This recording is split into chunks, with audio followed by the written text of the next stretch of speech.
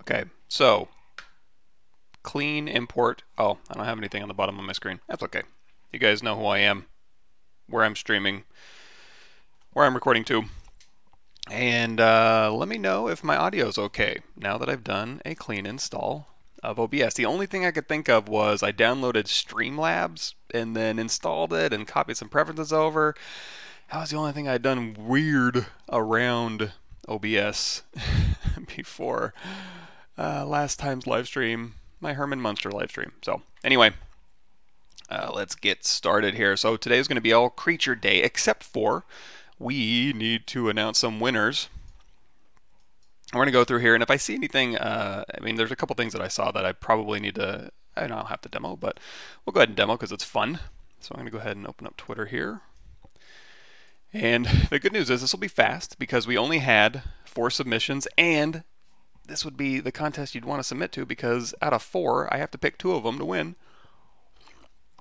And actually even better, because they're all awesome and there's only 4 of them, everybody's a winner in my heart, both literally and figuratively, because, let me go ahead and, sorry, I need to get my pages open here. All 4 winners, anything you guys want off my Gumroad, and it can be everything, it can be nothing, or my QBrush page, just let me know, or don't let me know, I'll DM you. So the 2 winners, I'll DM you the painter codes and get you guys set up, and then all 4 of you can have anything right now, currently, and future on my Gumroad, because you're all awesome. And also, I have updating. We're going to have, here's the ZBrush 2020 what's new files, so 40 files here, going on just over 3 hours worth of stuff. So I'm going to be updating my, what's that one called? ZBrush for Concept and Iteration. I'll be updating that, and then also I'll be putting these on YouTube as soon as I get some thumbnails and some descriptions finished, and then we'll do my intro video for that, and then we'll go ahead and post it. So let's take a quick look through here, because like I said, there's some really good submissions, and there's some stuff I want to talk about as far as, there it is. Maybe some technique and stuff that we could do in Substance, and then we'll get to the creature stuff. So we had this war machine turned into a peaceful totem, and let me see if I can kind of zoom in on some of these things. So I replied here, the walnut inlay, it kind of has a little mother of pearl subsurface scattering and stuff. Very, and it's got some wires back here. Very cool. And on the GIF, these lights animate on. So very, very neat. I like that one a lot. I liked all these. These are really good. And that was Daniel. My wife liked this one too, so you're a winner. And then this one, I think this one was my personal favorite. This one was really cool. And you gotta get way up in on it, so you can kind of see what's going on here. Let me see if I can zoom in a little bit. A lot of really nice intricate work. All this has subsurface scattering on it. Very nice gold inlay. And what I like about these too is that, oh, look at these teeth. These teeth are awesome. And yeah, just like little filigree all over this. And very cool laser eyes on there. This came out really clean. It almost looks like, you know what? Another thing you could possibly do is you could subdivide this. And oops, let me make sure there we go. You could subdivide this, and as long as, when you're in Maya here, let me see if I remember these settings. So we're going to have this open, and we have one panel over here that we're going to dedicate to the UV editor. And we'll go ahead and, you know what, one thing we don't need to do is hit F to frame. So we have our UVs here. We can go into View Grid, and we can go ahead. We don't need to see the tile labels there. Now, when I go through here and we go to like a Mesh Smooth, let's go into the options here. I think you want to preserve edges and corners, and then when you apply,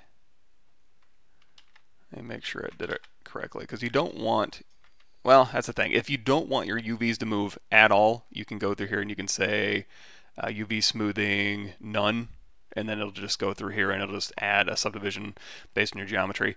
But if you haven't done any texturing yet, although if you've baked maps, yeah, if you've baked maps, I guess your normal map's going to be along that boundary. So in that case, you would say UV boundary smoothing none, and you could go ahead and smooth your geometry.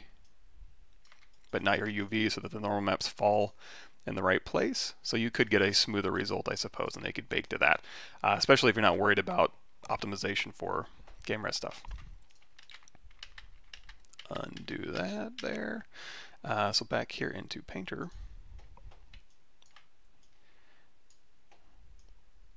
Let me move this back up, sorry. So that's one thing you could do. And then, so yeah, that was probably my favorite one. And then the second one my wife picked was this one. So it's got the stickers on it, it's got the paint all over it, and this is, what did he say it was? This one was by Nicholas Hunter, and this was by Patrick K. And Kid was made by some evil engineer, left for 5 minutes, and this kid got nearby with stickers, and she liked that one a lot. And then the this Ape Ender challenge was like a steampunk damaged one, and so we went over the how to throw this up in the Sketchfab, and maybe we can, I guess we could do that again today.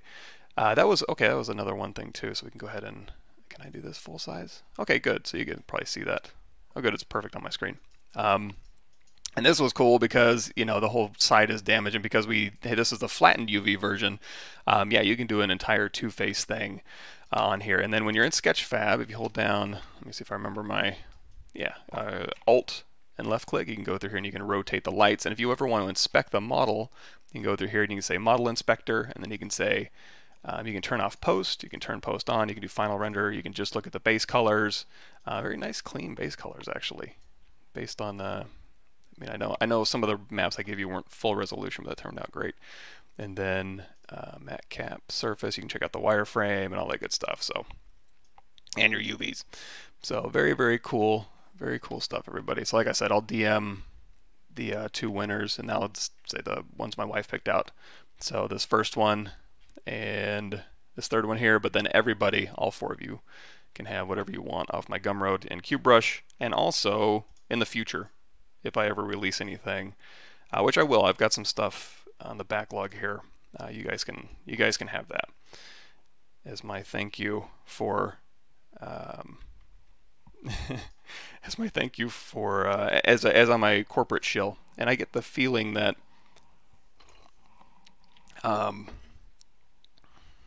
everybody's not the biggest fan of that. Let me see if I can got a spot on my head that's transparent. But you know, it's that kind of stuff where it's like, okay, I get something free, and there's no real point in me using it, so I can do a contest for that. And I kind of wanted to do something like this because I thought it would be a little bit funner. But here's the thing too: if you want to go ahead and texture something, you can go ahead. I'll put it in the description of this video as well. You can download this and just kind of play around with it. It's kind of just a fun little sample file. So you can tweet those at me as well, because I just like seeing them. I think they're cool.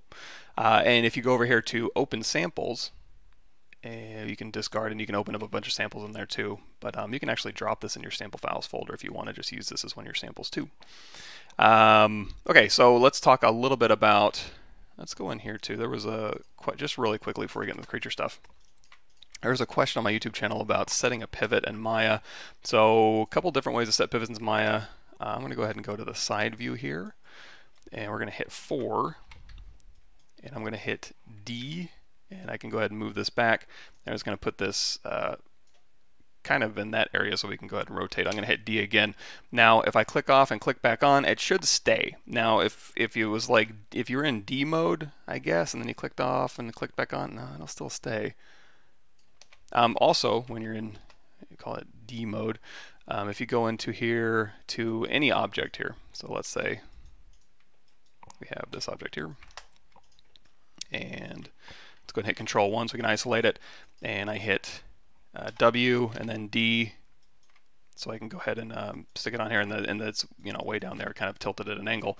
You can hold down V and it'll snap, and you can align it to any point in here. And what else can you do? You can also go in here, if you double click move, you can go in here to edit pivot, and that's the mode that you're on, and we go down here to custom. So if we hit D and we're just in object mode, and I go, you know what, here I'm in object, I'm in world, and then I want to go to custom, edit pivot, and you can just align it right to that face as well. So you can just do a component selection and align it to that face. And that's just that D hotkey will put you in edit pivot mode. And then you can hit D, and then now you can move right along that normal pivot. I like ZBrushes where you can just hold down Alt and tap surfaces and you're good to go. It's a little bit of a clunkier way, but of course you can do it faster than I just did it. So there's that. So that should stick. I'm not sure what was happening in the question I got, but anyway. So we have this pivot here. Well, let's see if it.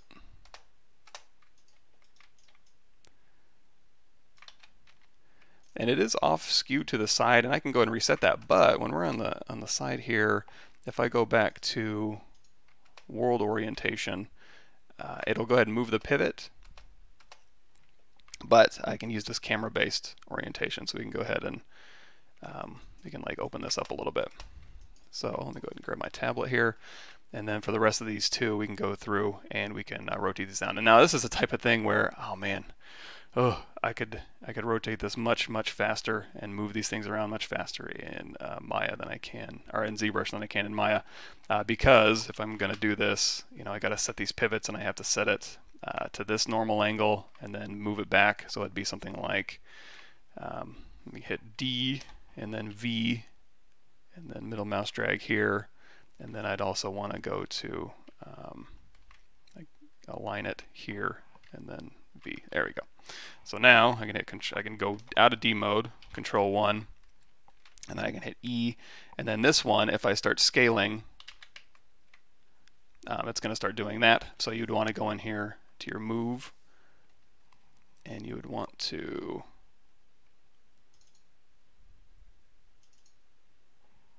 go over here to scale, and we're going to go to symmetry settings and go ahead and put this on, I guess we can say World X. So just like, or do we have to be in component mode for that? Or is it even going to let me? Let me see, vertex. Oh, here's another thing we need to do. Preserve UV is turned off. That's what the problem was. So World X here, edit pivot, custom symmetry settings to World X.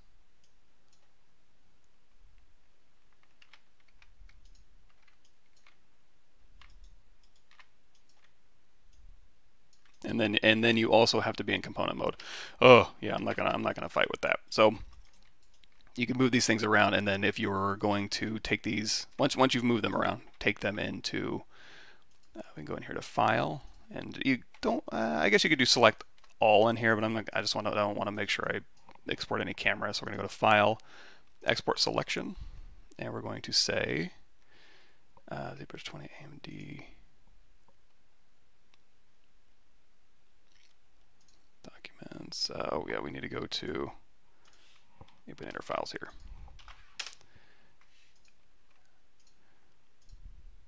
Call this mouth open, FBX export, and then when we go into Substance Painter, even if we're in here painting and we've got this entire thing, let me do a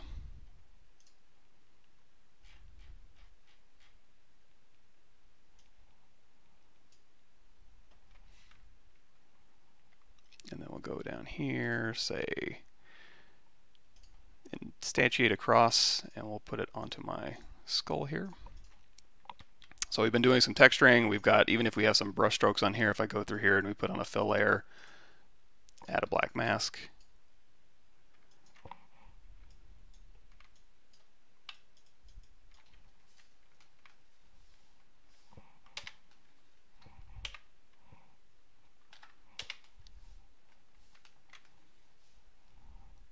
Oh, I'm going to be in the skull here, sorry. Fill layer, add a black mask. And then we can paint on the skull. And so any of my brush strokes that I've applied, even on my jaw, well, maybe not the jaw. Let's see how this works. And then go into Edit, Project Config, Select, Mouth Open, OK. And that'll go through and update my file. Cool. So that'll, let me go here to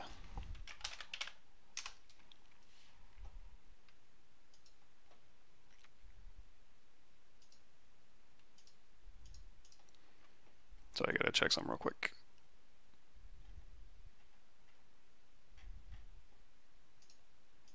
good shape. Okay, that was that, and that was the painter stuff. So again, congratulations to all the winners. And if you do want to, you know, tweet at me your results, I would love to see them. Like I said, really, really cool stuff.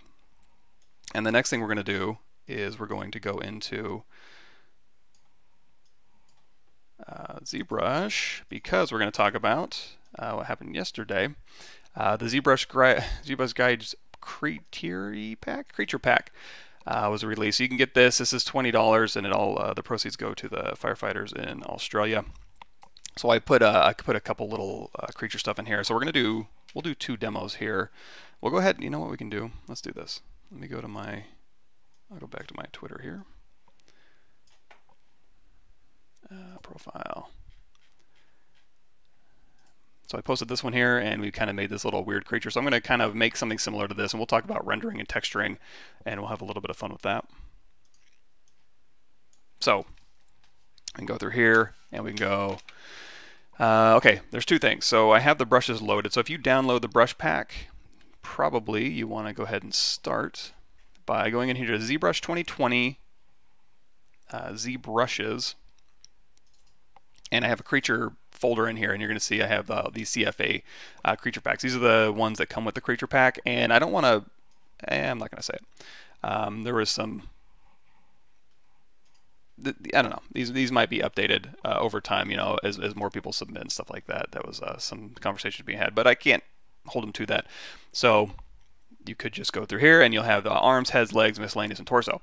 The ones I submitted, I have them broken out by creature, and some of the creatures are very similar, so that might be something to consider. Is when you get these, there might be a little bit of organization you may want to do. For example, oh, here's the other thing too. While I'm in my brushes and I go to Pixel ZBrush 2020's creature, if you put them in here, you'll have access to them. If we go through here and we say edit, and we can hit the comma key, and then you can always go to your brush, and then underneath my creature folder that I made, you can just make a folder in there. Hey, K Chang, thanks for showing up. You'll have all this stuff in your creature folder, and you have that available to you. If you're always constantly doing creatures, or you're using a bunch of other brushes, and you want them to show up every time you start up, and in my case, like Move Stronger, Move Accu, these are things like Move Accu. I have a hotkey assigned to that, Alt V, because I use it all the time. So that's make a brush, save it in this appropriate folder, and then you'll always have access to it, and you can assign hotkeys to it. And so that would be, if you go through here,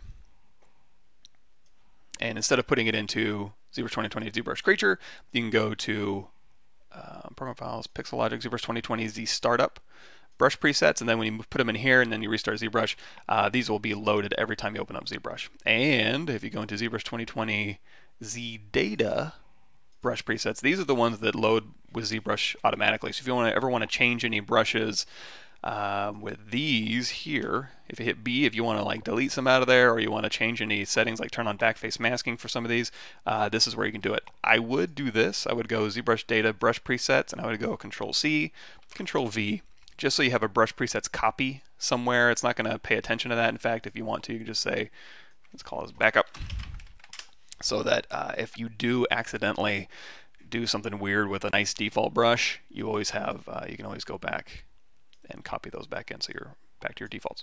Because I've actually done that before. Got some creature work, and okay, so now let's talk about organization. So you're going to see, I'm going to go into my brush pack, and we're going to go into brush creature pack arms. So we're going to look at these arms here, and we're going to hit M, and you're going to see, okay, we got a bunch of different arms. However, some of the arms are like super bizarre, like the ones I made are pretty weird. And then sometimes you got some reptile stuff, and actually the heads might be a better example. So go in here and we do heads. You're going to see, oops. I like to hit M just because I can see them all. You can also go up here and you can just kind of browse through these heads here. So you're going to see, you know, so there's some reptile ones and some humanoid ones and some alien type ones and stuff like that. So, and some furry ones. So what I tend to do is if I'll make a creature, I'll go through and I'll divide up the creature parts and I'll save it as a creature brush. So what I would do is, for example, I would go through here, and instead of making an arms folder necessarily, I would go into like the ham spider. So I made a ham spider, and then I divided it up. Or, though I think the one I used was the inverted scorpion. Reverse scorpion, sorry. So I made a really bizarre creature and I called it the reverse scorpion, and then I just popped all these pieces off of it and decimated it down.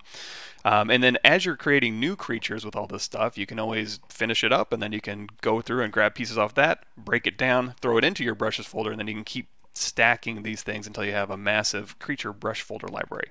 So we'll go ahead and stick with this one for now. And the only reason I'm going to do that is because I know where these are and I know what I'm going to make, but we'll make a bunch of creatures today. We're aiming at like 10 minutes per creature, just going in there and having fun. So we've got my brush loaded and it's got all these little pieces in it, and it's all... The cool thing is having it this way where you just have a bunch of different types of arms and heads and stuff is that's going to make it, you're probably more inclined to have more happy accidents, and then maybe a little bit more control if you have these broken apart by type.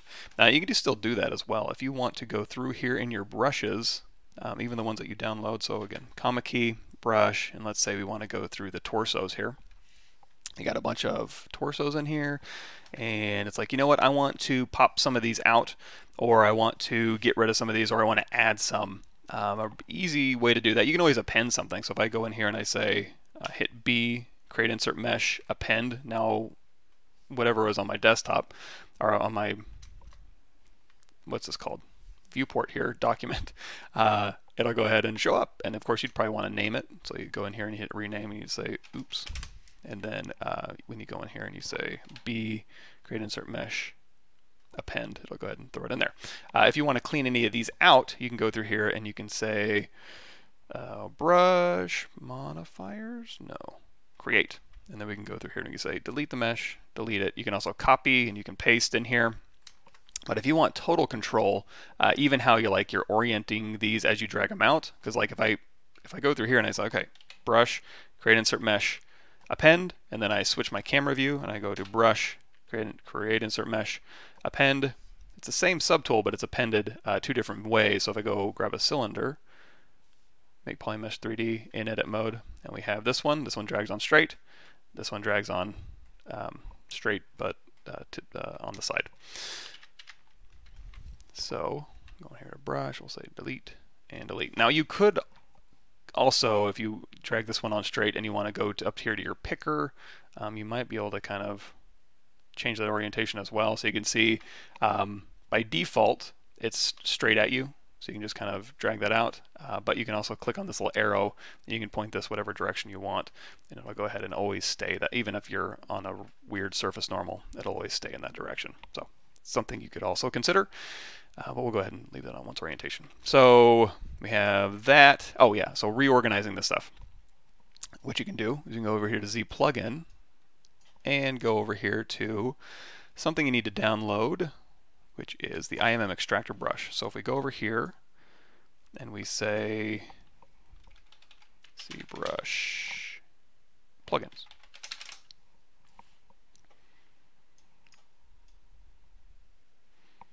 and you just say click it, and you just scroll down. All these ones at the top should be added by default. However, once you get down past this section here, these are just cool little plugins. I think most of these are Joseph Drust, and you can go through and download these, and that's why the Z plugin file's a little bit longer. If you want to see how to import, put those in there, go to my YouTube channel and just do install plugin, and you can find that out. But you can go to here, the IMM extractor. So now if I do IMM brush to subtools, that'll go through here and extract all of them to a tool with a bunch of different subtools. They're all already oriented, probably Z forward if I had to guess. That's usually pretty standard. And then they're all, it looks like they're all unified as well. So now you can go through here and you can say, oh, here's all the things. So if you wanted to delete any, or you wanted to go ahead and add anything, you can have total control. So you can go through here instead of appending, well, you're going to append, but instead of appending it as a brush by going in here to brush, create, insert, mesh, append, you're going to go down here and you can just append a subtool. So you can take a helix right here, and it's going to automatically make it a polymesh 3D. If you go into solo mode, it's like, okay, I'm going to put a helix on here and I want it to be oriented this way, and we're going to go ahead and rename this helix stuff. Now, here's the thing. If you want to have this as a sub-tool or as a tool that you want to keep adding to and organizing and stuff and creating insert mesh brushes from, if you go through here and you do save as, it's going to blow away that first name. So what I like to do is put a null in here. I'm going to go to insert, just grab a polymesh 3D, shoot it to the top, and we'll go ahead and then now we can do save as, and we'll go ahead and just, I guess, save this on my desktop as, name it something that makes sense. That'll inherit that name, and then I can just turn it off. And so now when I have all these showing, I can go in here to B, create insert multi-mesh. It's going to grab them all from that view, and now you've got helix stuff at the very end. And then you can go in here, you can go to brush, save as. If you hold down Alt, it'll select the selected subtool. If you ever want to get fancier than that, what you can do, let's see if we can do this. I'm going to go ahead and clone. No, I'm going to go ahead and copy this and go to simple brush, and I'm going to go ahead and paste that tool so I have two working versions of this, because what I'm going to do on, you know what, I probably could have just done, no, I didn't want to do that. Okay, so with this one, I'm going to go into transform. We're going to go in here to expose, and we'll do X and Y. So we can kind of expose these out so you can kind of see them. There we go. Neat. And then what I'm going to do now is I'm going to go over here to merge visible. Boom. So now when I go in here with this brush selected, brush, select icon, Alt, there's all the little pieces sitting out there. Of course, you don't have to do it like this, but feel free. And then you go to save as, and then you would save this brush as ZBrush 2020, ZBrushes, creature brush, and then just go ahead and save it in here. And then you have access to it. Or you can save over if you were like, hey, you know what, I updated this one, just save over it. And then it'll be good to go. So just a different way to kind of organize your files. And all of these ones, these would probably be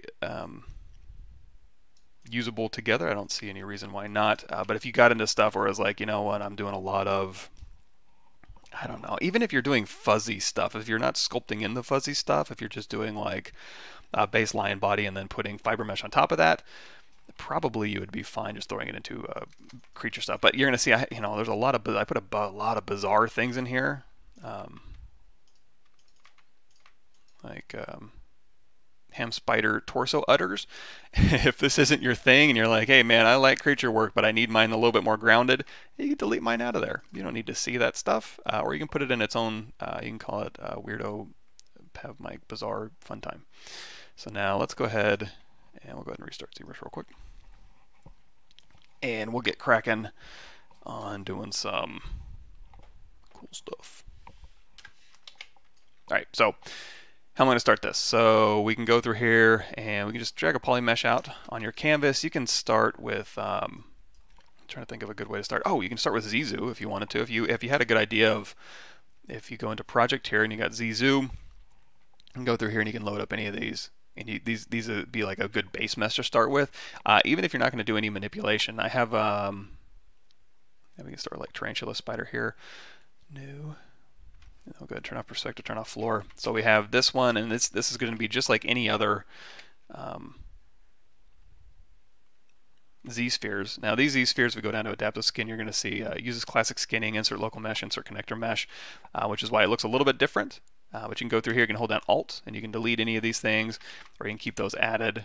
So if you want to, like, say, get rid of some of these, and then you want to change the head, or you want to maybe do a little, like we're going to do like a, hit Q, so we can go into draw mode, and then you can just keep adding these little connector pieces. You can move these things around. And then if you use move, you can move the individual joints as far as you want, or if you put them on these connectors, you can like move these things around. Ew. And then again, Q to draw. If you draw right along the top here, you can go through and you can start changing this up. So you can do really cool stuff like this. And then once you're good, you go over here to adaptive skin, and you're going to see we have a preview. By default, it's going to be set to density of 2, Dynamesh resolution of 256. So it's just going to Dynamesh everything together. I like to work a little bit more piecemeal. So we're going to go out of preview mode. We're going to say density of 1, Dynamesh resolution of 0, and then we'll just get a nice clean version of this to work on. And then we'll say make adaptive skin. That's going to put, here's your Z-sphere that we self-selected, and our adaptive skin is right up here. Select symmetry turned on. So if I want to take these legs out, I can go ahead and just Control Shift click all through these. Probably a little faster if you hold down Control Shift, select lasso, just grab little pieces of everything, Control-Shift-A, which is visibility, grow all, and then we can go through here and we can say split hidden, and then just do the exact same thing. So here, Control-Shift-A, split hidden, here, Control-Shift-A, split hidden, and it's a little bit easier. And go ahead and grab these. And if you ever miss one, like, oh, I need to grab this one, just invert that selection and just Control-Shift-Tap. Of course, if you Control-Shift-Tap with the lasso brush, it's going to want to take these edge rings. In that case, you can just go through here and hold down Alt, or you can just try to click right on one of those verts. And you should be good to go. Split hidden. So now you can start with your base mesh, and any of these things you can go through. Like, it's this one's like, okay, yeah, this one's fine. I don't need to rotate anything around, but you can. You can hold down Control and tap, and you can do camera-based rotation from the side, or you can reset it from the front. So, for example, if you wanted to go through here, and you know, you can reset this and push it back here and rotate it, and then whatever you want to do. Or while that's masked out, you can go through here. Oh, another thing.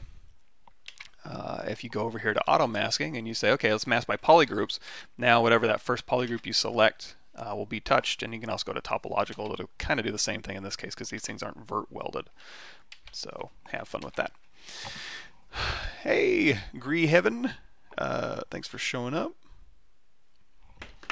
Just getting rocking and rolling with some creature stuff. And if you're just joining us, oh, let me go ahead and post the link. So this is what we're doing here. Let me see. Oh, this might not be on here. Let's go ahead. I'm just going to go ahead and click on it. This one here. Give it a second.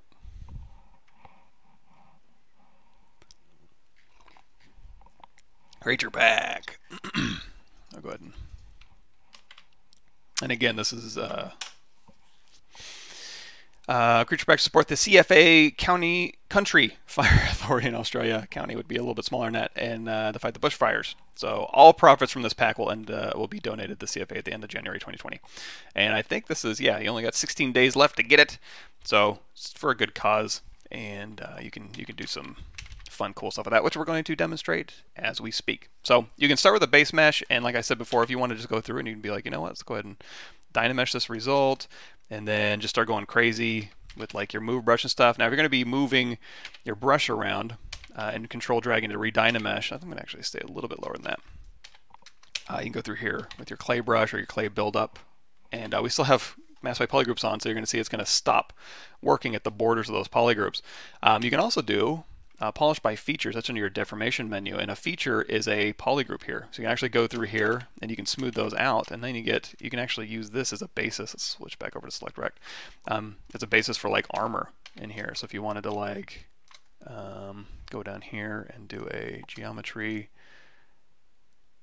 edge loop panel loops, you can go through here and you can start popping off some panel loops here, and you can also go through here and like I don't know, slice through here and do cool stuff, or and then do a mirror, and weld across the x-axis, and then we can go through and say, you know what, I want these to be together. Bop, bing, boom. Oops, did kind of a nasty job there. Go ahead and leave that. And we can also put these all in one object. So now these features here, we don't have any creasing on this, so it's just going to be where we have polygroups. So now when we do a polish by features, I'm doing open circle, so it really polishes them down. So now we have this nice cool piece here. So you can actually be like, you know what, I like this, so I'm going to go over here to subtool, and I'm going to go ahead and duplicate this off. I was going to pop these off as panels. So we're going to go ahead and say split hidden, and then actually I don't even need this extra head here. Sorry. That was dumb. Now we can have X symmetry turned on, and then even if I can go ahead and like, oh, I can make thickness and stuff, but this kind of shape is a lot easier to work with if you just do a depth size down to 0.5 zero mesh, and you get much cleaner geometry. In fact, I can keep doing that. And then now I can go through here and I can say Q mesh, polygroup ball, just hover over a face and just kind of Q mesh some stuff off. And for everybody on the YouTube channel who's going to be like, hey, you're talking too fast, I don't know what you're doing. It's because I'm bored doing this. This is all basic stuff. So if you want to go and learn about that basic stuff, go to my YouTube channel. New intro to ZBrush radiation, full playlist. This will walk you through even specifically, most of the stuff I'm going to be doing today is really basic, so you can just go to that. And check it out. And you can hit D for dynamic, and you can go through here and you can, like, if you wanted to like crease your polygroups, crease PG, crease level of 2, smooth side of 3, smooth side of 3, 3. You can get that kind of result. So very, very nice, easy kind of panels pulled off of here. And then of course you can go back here and you can start sculpting. Now, if you are going to be pulling out, speaking of creaturey type stuff, you're going to be pulling out like horns. Like, okay, let's go to brush, snake hook, BSH. You're going to get that result if you have Dynamesh turned on. So go up here and turn on, oops, you can't have mask by polygroups at 0. You can't have topological. You can't have anything fancy in your masking, but you can turn all that off. And then you can go through here and you can use snake hook, and then if you hold down with Sculptors Pro turned on, if you hold down shift and start smoothing and let go of shift, you can actually inflate, which is kind of useful, or you can just go through here and you can just smooth out through here. And at this point, you can go back in your brush set and say brush, creature, miscellaneous, and then hit M, and you can grab like a pair of antlers on here, move these back. Now, generally what I like to do is go through here and like bony protrusions and stuff, I would probably want to have this as something separate. So I would go through here and I would do it quick on your subtool split menu. Split on mask points is going to throw it underneath. So here it is underneath. And now I can, you know, kind of sculpt around that. And if you have Sculptors Pro, you can put more detail on here based on your brush size. So if you go through here and you're like, you know what, I want to really kind of put a detailed face on here, you definitely can. I tend to, especially on creature stuff, I like to work as like a sketch resolution and then refine after I get my forms kind of locked in. That's up to you. However, if you want to go through here and like maybe add some arms on here, so let's go into our brush here, and oops, we don't have them loaded. Creature arms, and M, and let's say, I guess grab any one of these, doesn't really matter. Now, if you drag it from over here and it's like, they're backwards, just go to the other side. And that'll drag them. That's something you can kind of feel out. Now, and you want these to be kind of stuck in here. You can go control drag again. And of course, you're going to want to watch your resolution because you see I lost a lot of that. So what you could do in this case, not to confuse everybody, but we can go through here, we can split hidden. We can temporarily, if we want to just start going crazy on these, we can crank up that Dynamesh resolution on just these arms and work on them separately from my body until my body is at the same resolution. And then it's like, okay, I'm working on my body. Let's go ahead and turn on Sculptors Pro. Like, okay. And I'm going to go ahead and crank my lazy radius up and tap L to turn off lazy radius. And then go in here with my clay brush. Okay, this may be the best creature I've ever made in my life. Already, I can tell we're getting there. So now as we're going through, and we got our Damien Standard brush, we can go through and we can kind of pull these out here, and then we can kind of make that lip look like it's coming in here, and then we can go through with our clay brush, and again we can kind of build up and put a little fill trim on here. No nose. I'm not feeling a nose right now. I'm also going to go in here to smooth stronger. And anything I do where it's like, smooth stronger, what is that? Just go to my YouTube channel and Google smooth stronger, and you will have, I use that stuff all the time. So I just get the feeling that people must be bored watching me explain what Move Acu is 50 times. Same thing with smooth stronger and loading and custom brushes, stuff like that. So now we've got this resolution at 1256. We've got this resolution at 1464. Let's make this a little bit. Okay, now, okay, these are perfectly on here, and in fact, you can even go in here to standard brush. We can clone this off, and we say, you know what, give me a spray stroke, and give me an alpha, and we go through here, and it's like, oh man, we're getting like poor detail on this thing, gross.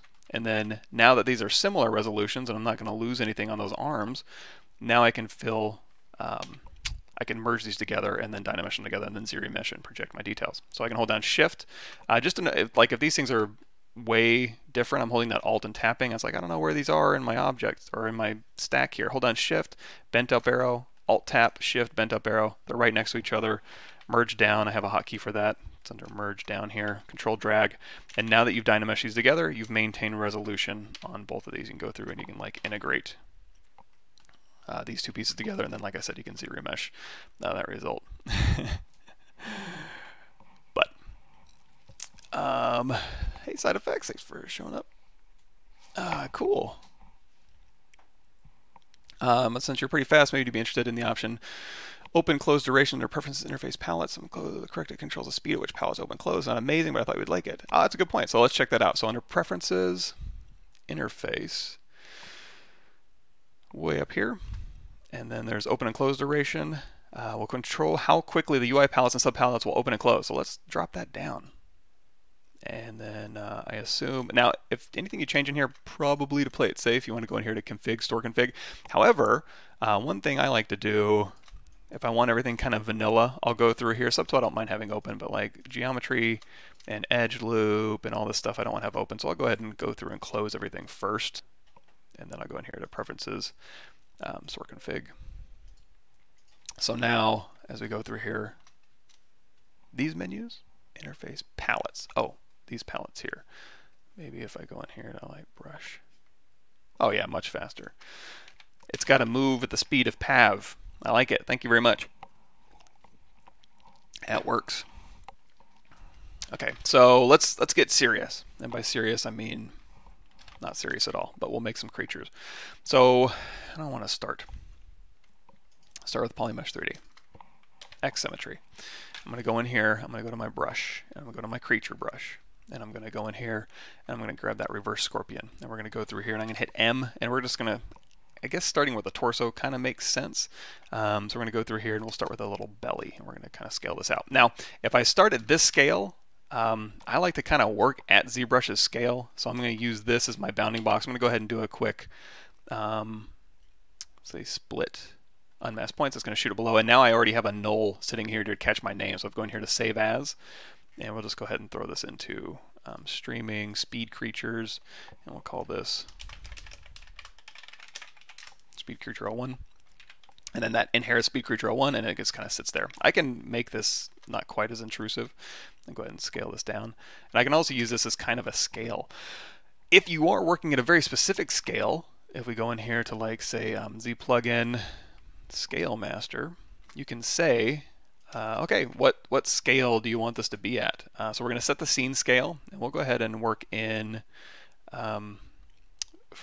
since I'm live streaming early, let's be friendly to everyone outside of the United States. We'll say we're working in millimeters.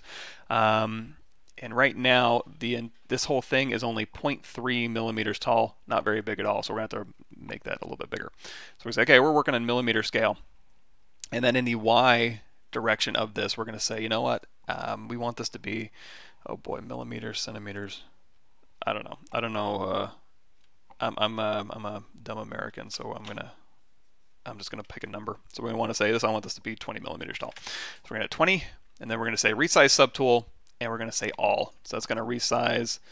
Resize the model needs unified person, then scale, continue. Yes. Cool.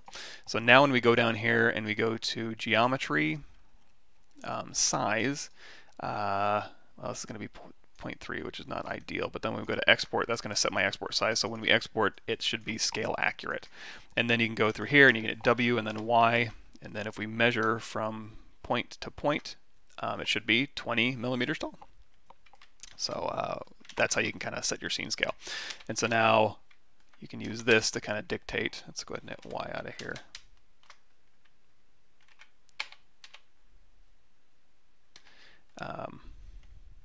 You know, how big your stuff is. And then also, while you're in here, so we got sliders to subtool size. Yeah, that should be right. You can also go in here into, the whole reason I brought this up was to go in here and you can do unit helpers. So if you want to do a unit helper of 1 millimeter, you can do that. So you can say, give me a unit helper. And then we'll go into our subtool here, and we'll go into solo mode, and there's our little 1 millimeter. You can also say, you know, where's centimeters, inches. If we want to do a unit helper that's like, you know what, I want a unit helper that is, let's go ahead and turn off ratio so we can make this whatever we want. We can say I want it 1 inch by 1 inch by 3 inches. Enter. And then I want to say, give me a unit helper in inches. There we go. So now when I go into transparency mode. You can see I've just made 1 inch by 1 inch by 3 inches. Slider to subtool size, that's 1, 1, 1. 1, 1, 3.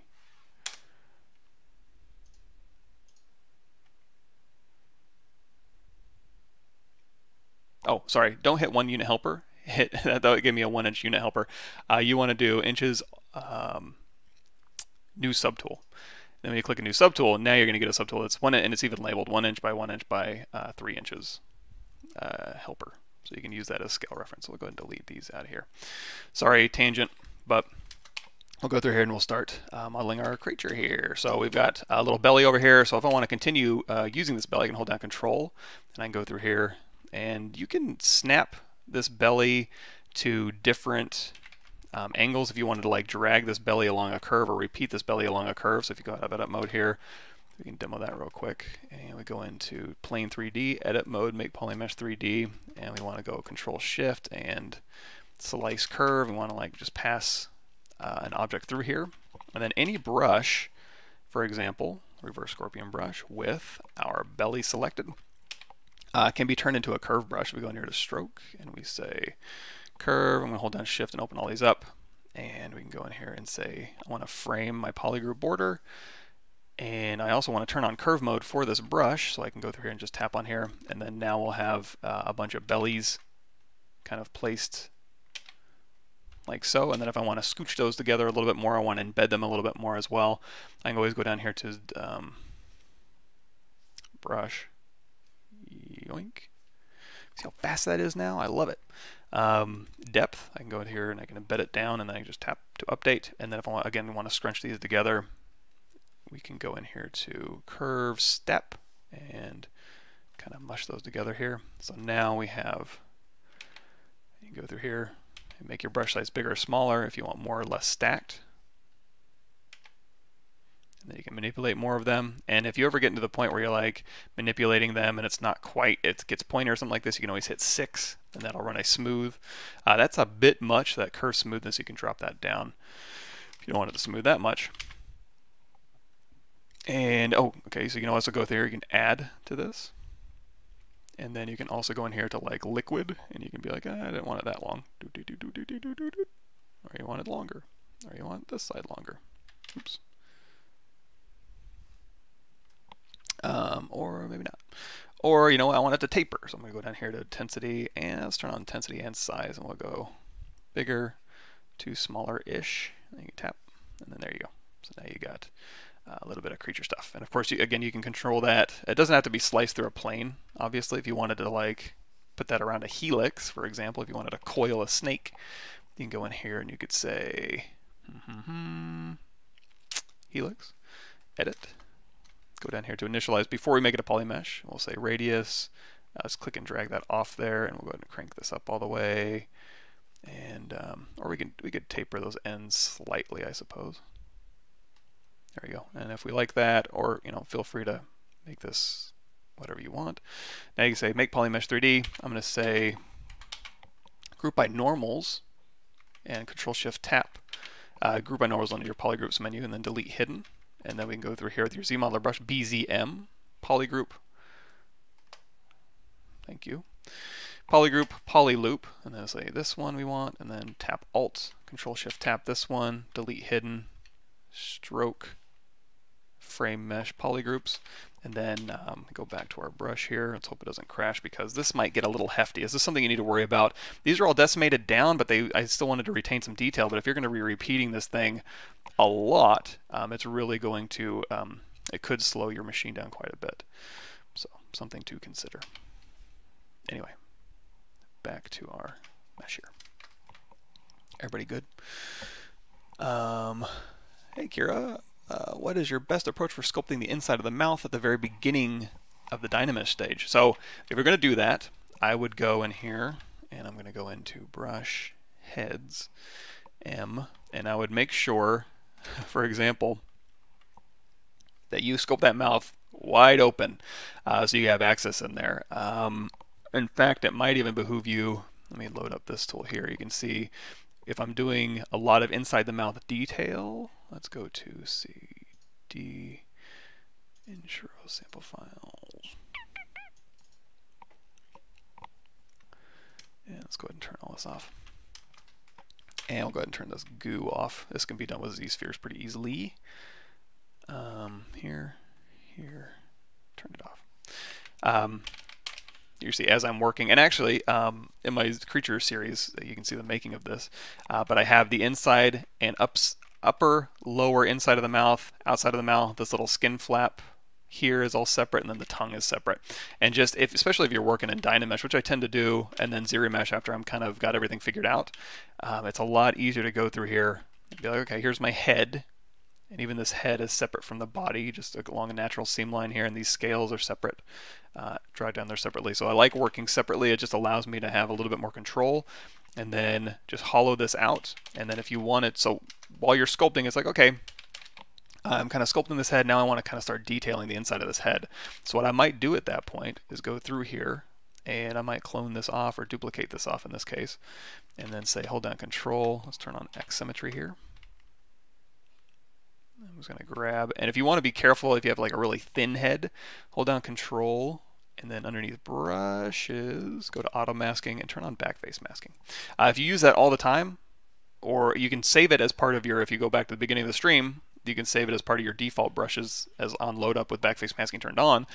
You can also just put it out here in your interface. So on my channel, ZBrush for Concept and Ideation, watch that on YouTube, and that'll show you that setting, I think, or it'll show you how to do a custom whatever. So we're gonna go through here and turn it on so you can actually have that work. And if it's not on, or you didn't get a very clean result, that's okay. We'll fix that. So we'll go through here and we'll say, give me the inside mouth pieces here, and we're gonna start building these up separately. I love working. I don't mind working all in one piece for like. Just very, very quick concepting, but very early in my process, I'll start splitting things off because I just like working separately. And then you can always merge things back together and Dynamesh them together if you want to. It's not a big deal. So here we're going to say Control W, make this all one polygroup. You can isolate this. Let's also go down here to Geometry, delete lower, delete higher. So we're going to say we're pretending we're working in Dynamesh right now. So we've got this, and we want to. It looks like I missed a little piece there. So we'll go out here, and we can actually say this one. Let's go ahead and say Auto Groups. And then now we have this piece here, and then Control Shift. Select rectangle, we'll grab that little piece there.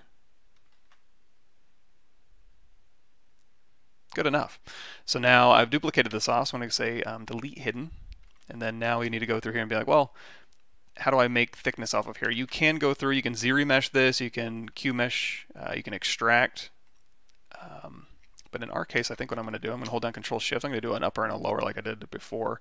And we're going to do that with slice. So I'm going to go through here and we're going to slice right through here. So we have two separate pieces, and we're going to go ahead and say split hidden again. And on this one, we'll keep it easy. I'm going to go ahead and keep this as a Dynamesh. Now, if you just Dynamesh now, it's going to close holes, which is fine. That's what we're going to end up doing anyway.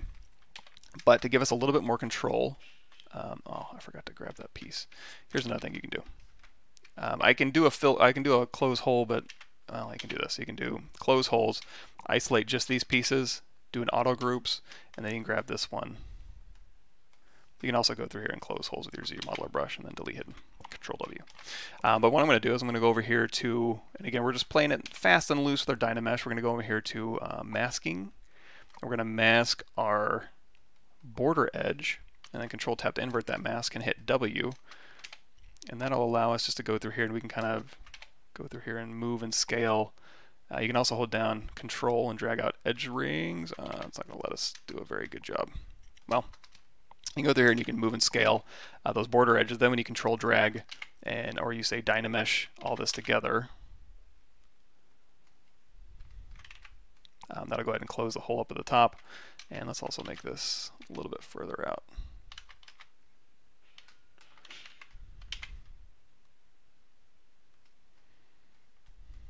Again, so you have a little bit more control. Now, the stuff up here, I can hold down Shift and go into Sculptures Pro, turn off backface masking so you can use it.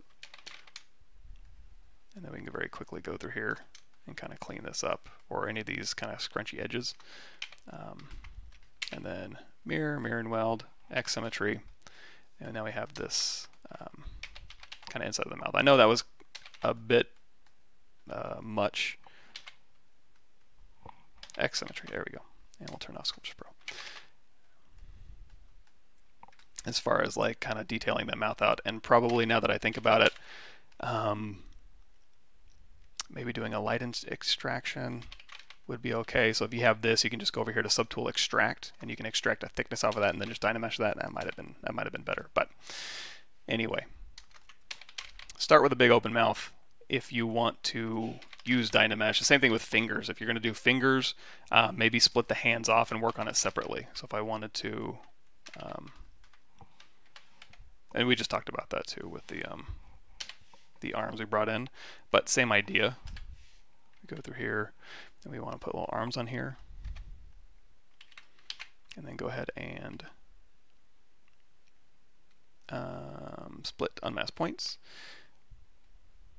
Because if I Dynamesh this, it's just going to weld my fingers together. So it's like, you know what, I'm going to work on these separately, so I can go through here and work at an appropriate resolution for these hands. And then once I get everything together, and it's the resolution that I want to work at, then I can feel safe to merge them down and Dynamesh together. And then now we get a much better result. Another thing I want to bring up is if you're working on your tarantula here, and let's go ahead and say adaptive skin, make adaptive skin. There we go, X symmetry. You're going to notice some of these, if we go in here to brush arm parts and we hit M, they have holes in the back. So if we go back here, I'm trying to see if I have a simpler one. I guess this is simple. So you have a hole in the back. So wherever you have a hole in the back, you can actually put that right onto a polygroup here. So if we were going through here, it was like, you know what, give me this piece. I want to put arms here. I'll say delete hidden. But these arms, I want them to be stuck right on here. So I'm going to take the select lasso and then invert that, hit Control W. I'm just trying to make a polygroup for that.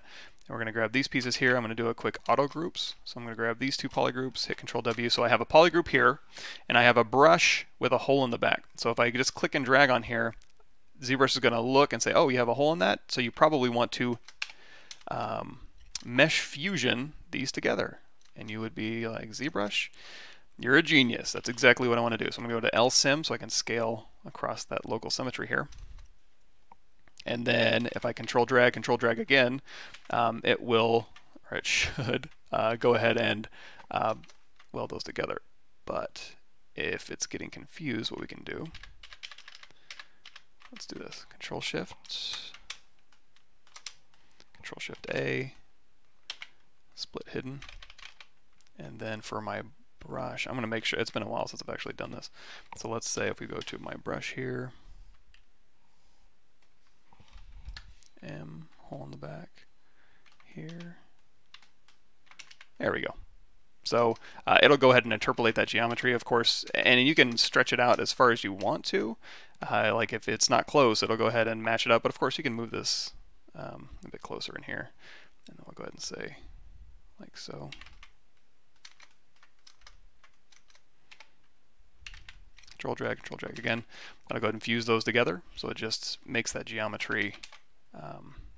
So that way, if you already had good, nice, clean geometry and you wanted to add horns with like ZRemesher and stuff, you could actually go in here to geometry, free subdivision levels. So, for example, let's go there. We'll say we'll subdivide, and we're like, okay, we're going through here and we're sculpting and we're having a good time. And then I realize, oh, you know what? I wish I had a horn coming out the back of this thing. So that would be a good candidate for free subdivision levels. It goes back to subdivision level 1. We can temporarily go through here, and this time, let's do this. Let's hold down, go into Z Modeler, grab this one here, could do Control Shift X to expand. It didn't really work. Okay, I just want to grab, oh, we can also do this. So we're going to go into Z Modeler. We hover over this, we can do polygroup here. We can keep doing that until we get to here, and then again we're just going to do a quick auto groups, grab both of these. So now we have poly group on the back here. We're going to go to B. You know what? We also have more brushes in here. They're not creature brushes, whoa, necessarily, but they are IMM, HIJKL, insert IMM, or yeah, dragon bones here. And these dragon bones, like the horn right here, has a hole in the back. So if I go through here and I just drag this horn out, control drag again, I'll go ahead and mesh fusion those together. Let me make that a little bit. Mesh fusion. So you're like, okay, I've got my arm, but oh, I was sculpting a lot of detail on that arm. No problem. You're still in free subdivision level. So any changes you've made, it'll go through and project that back to you. So now you have your subdivision levels back, and then you can go in here and start sculpting. Now you can do all of this manually if you wanted to just put those together and then Z-remesh, or take your low res and then snap it. A lot of different ways you could do that kind of stuff. But that's one way you can kind of work a little bit cleaner, I suppose.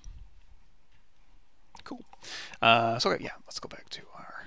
Sorry, this is not turning into a 10-minute sculpty thing, but that's okay. So we're going to go through here, and we're going to say control and drag out. Now, as I'm dragging these out, I'm going to be scaling them a little bit. Like scale them up just a little bit. And I can actually do this. Oops. W. Let's go to, I'm going to go out of X symmetry, go to Unmask Mesh Center, reset, and then hit X symmetry again. And then hit Q or W, and then control drag out a copy. Control drag out a copy. And if I got these, I can also be a little bit lazier, and I can say, you know what, let me just drag this one out. And I'm going to go ahead and say mirror in Y. And I can go ahead and scale this whole thing up a little bit here. And you know what? Let's do it again. Control drag this out, and we'll do another mirror in Y. And this can be like the start of our base body here. So if we like this, we can go through here, and you know what? Let's make this a little bit fatter. And if this is too much information or it's too busy or something, you can dynamesh this all together and start going and pick and choosing what you want to have there. But I'm going to go back to my brush here, and we're going to say M, and we're going to stick with, I guess we can put a back on here, I suppose. Oops, let's turn off. We don't need curve mode on anymore. We were doing that demo earlier. So I'm going to get this stroke, curve mode off, and then we're back to just normal behavior. So we'll go ahead and put a back on here, and then I'm going to go into brush. Let's keep that one selected. Like I said before, we got head full. We got pieces of the head. We have just the mouth. We wanted to drag on just the mouth. We can do that. We'll go ahead and take this head here.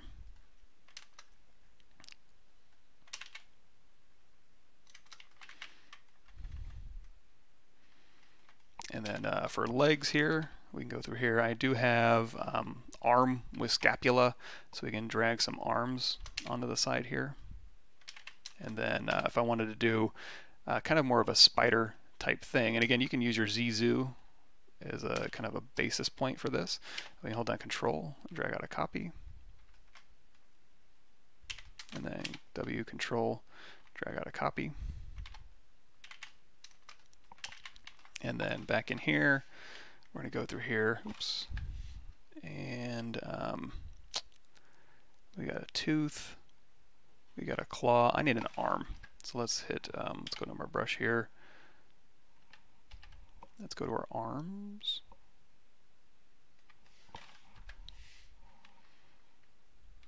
There's my arm with scapula. It might be under miscellaneous.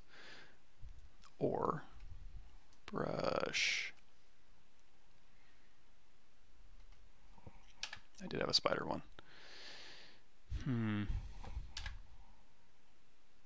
That's a cool one. So we can go through here, and if you drag out and you drag back in, that'll give you just a longer, thinner one. And you can also go through here and you can scale non-uniformly if you'd like. Control drag this one out. Control drag this one out. And then we'll go back to our brush here, M, And we'll go ahead and grab claw. And you know what, let's make that thinner as well.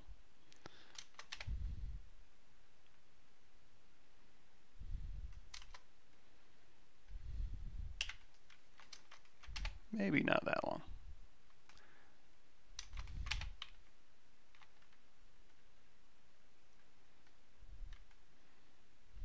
And if I want to go ahead and see, like, hey, I want these all to touch the floor, you can go here and turn on your floor, and then you can make sure that we can also scale uniformly. Make sure you have LSIM turned on. So if you are going to scale uniformly, you're able to do that. And then also I can rotate this, oops, so we can kind of rotate that back a little bit. And then for the tail here, let's go ahead and isolate.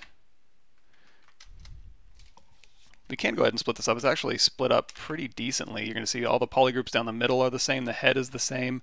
The arms are the same. If you wanted to do it manually, you could go through here. Yeah, let's turn off our floor here. You could go and say, you know what, I want to grab all these arms. So you could hold down Control Shift and you could just say select rectangle and you go grab these ones here and split them off. Or sometimes it's easier, especially if you've got a bunch of little pieces, Control Shift A and then split hidden. And then you got your legs here, and then you can do front, back. Let's do this.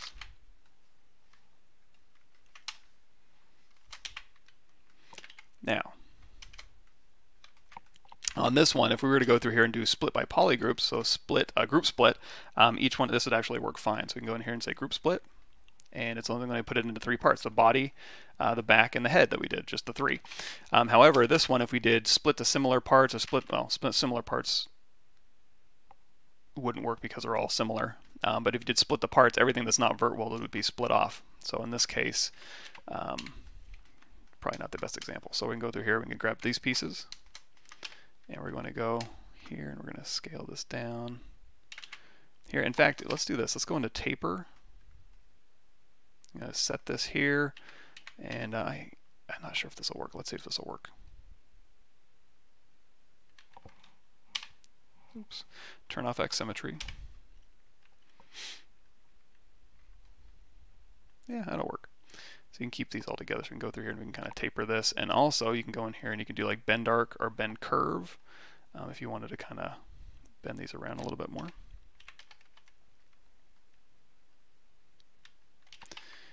And then also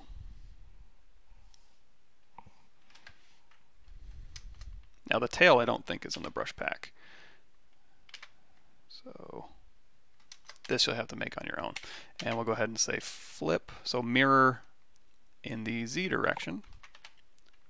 Goes way over there. That's okay. Go ahead and push this on back here.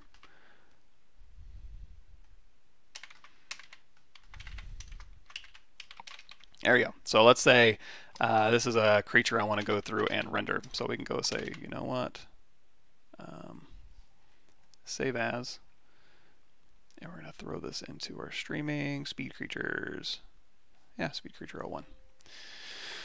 So we want to go ahead and do a little bit of rendering and Photoshop work. Now, you can just kind of keep it static if you wanted to do just like, I don't know, approval turnarounds or something like that. But probably what you're going to want to do is go through here and say pose this guy out. So you can go through here and you can like do move multiple. You can split all these off into their separate subtools. If you Z-remesh them and projected them, you can also use like Z-sphere posing or what's it called? Z plugin. Come on, come on, come on. Z plugin. Transpose Master, you can use that. In this case, I mean, I guess I could use Transpose Master because it's just going to merge everything together. But you could also just go in here because it's fairly simple. You can go through here and you just do like a merge visible, and then that'll put that out into its own merged subtool state. Make sure you have X symmetry turned on. And you know what else I'm going to do? I'm going to take this little star out of here. Actually, you know what? We can just use this as our working file as well. So I want to take this star to the top, turn it off, and then we start posing this thing out. Now, in order to make it a little bit easier to pose quickly, what I can do is I can go through here, I can do an auto groups, and then I can do a mirror and weld. Now, if you have a ton of different tools in here, we'll turn off line, that may not work that great, but in this instance, I think it'll work fine. So we're going to go through here, we're going to hit W. We have X symmetry turned off, so now I can go through here, and I'm going to start with the middle. So I'm going to say, I'm going to grab all these pieces here, W, I'm just masking and unmasking. We're going to kind of rotate this around. And then we can say, you know what, let me grab this piece here and here, mask that out, move it up here, rotate this around, and then we'll take this head here, and this back is kind of bugging me.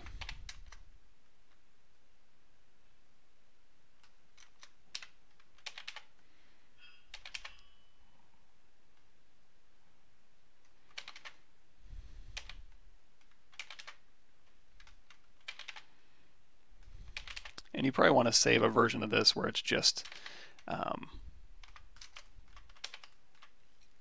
the unposed version. So you can always go back and make changes based on that. And then we can go through here and we can say you can actually go to unmask from a center. We can kind of rotate this around, or maybe have it looking down a little bit. And then maybe this arm, this will be good for now if you control tap here, because we did mirror and weld, these are going to be part of the same subtool here, so it's not going to be all that useful.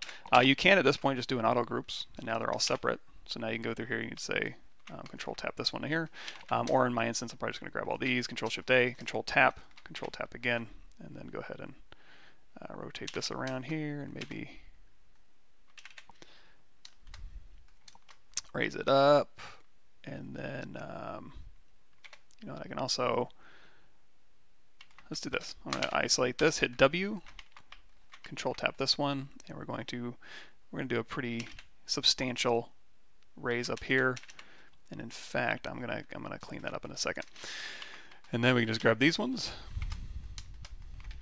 W, and kind of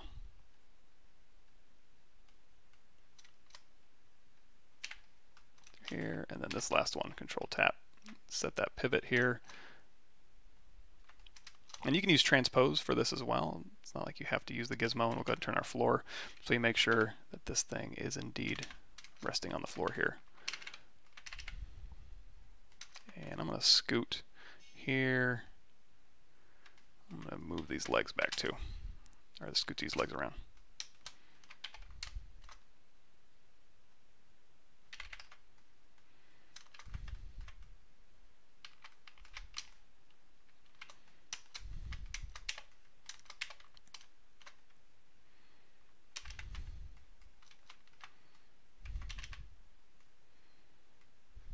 And then, let's say on this side,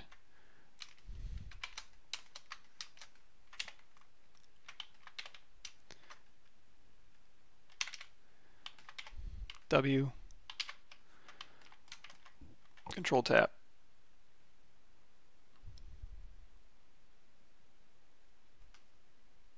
and this is where setting your pivot direction is probably a good thing. So don't be like me. Actually go through here and hit W, and then set your pivot where it needs to be, and take the time to go, okay, down the bone there, and then you'll have a much easier time if you need to. There we go. And then now that you're down the bone, you can just scale that out a little bit. So let's say this is going to be our creature here, and he's doing all sorts of creaturey stuff, and this will work. So now let's go into, we'll do a save, and we'll say creature 001 posed. So now you could definitely render it out of here if you want to go through and make sure your floor is turned on. If you want to capture that shadow, turn on perspective. If you want to get that, if you want to kind of over crank that perspective a little bit, you can go through here and change your focal length. And then if you just hit BPR render to go through and render, you can change the SPIX. SPIX of 3 is nice for a final render, just for demonstration purposes. I'm going to drop that down to 1, just make it go a little faster, because we're going to go into our render settings here. And we're going to go ahead and do an AO pass and a shadow pass. By default, underneath render properties, shadows is already turned on, but AO isn't. So go and turn AO on. And then down here, shadow strength, I'll turn that down a little bit.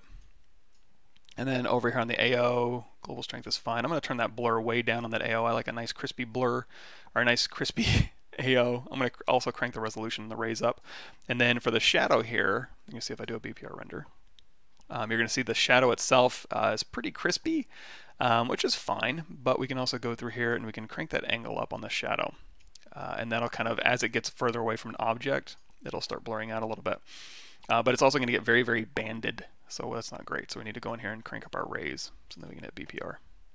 And it's going to increase your render time, but if you're doing nice renders, you know, you want to make sure that you're, you get some nice shadow. So here we go, and then over here in our render pass, you can go ahead and save all these out. Here's your composite, your shaded, your depth, your shadow, and all that good stuff. You can also send this over to the Keyshot. You can send over your, if you want to like, let's see if we can do this. Actually, it looks like we have a little stray piece in here. Deleted. Let's say, you know what, we want to go ahead and do a render like here. And we're going to go in here to draw. Okay, I don't know that I've ever actually done this, but we can go save current camera to list, store a camera, ZBrush cam. And then now if we send this over to our render, external renderer Keyshot, BPR, we might be able to bounce back and forth between Keyshot and ZBrush and do some interesting compositing there. We'll give it a shot. Boom, free camera, ZBrush camera, perfect. And they should line up. Fingers crossed. So we have our ZBrush camera here. I'm going to go ahead and lock it. And then here's our free camera if we just want to. I don't know why it does this. If I go into Edit Preferences and I go to Hotkeys and I say, okay, give me, it was already on Maya, but I say, give me Maya. Now I can use Maya. I don't know. Just while we're streaming, I'll drop this down to like 88. So we can go through here and we can start. Now this one, I'm going to go ahead in here and we're going to say material. It's all one material here because it's all one object, and that's fine. If you wanted to bring this over as separate objects, in fact, before we do that, okay, we have the camera saved. So I can go through here and we have these eyeballs, but I want them to be a separate material. So just really quickly, I'm going to grab a sphere and just kind of pop in.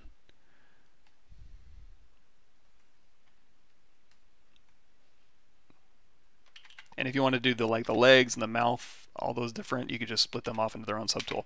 I'm going to do a quick split mass points here, and then Control drag out a copy, and I'm going to do a quick mirror in the X, unmask mesh center. Bear with me. Oh, and while we're doing this, not that it's hurting us any, but if it's bogging down your machine, just go into the Keyshot and hit pause.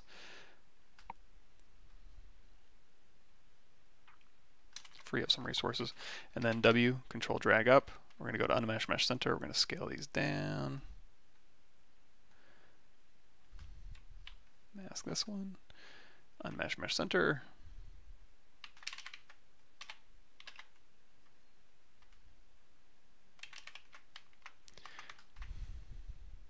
That'll work. For this one, I'm going to hit D for dynamic, and we'll go ahead and just turn dynamic on, and when it sends it over to Keyshot, it'll make it a little bit smoother. Of course, you can also smooth the normals in Keyshot. It's not a big deal. And now let's go over here to draw. Again, I don't use this a whole bunch, so I'm going to try to ZBrush cam. Good. Send it back on over. Oops. Unpause.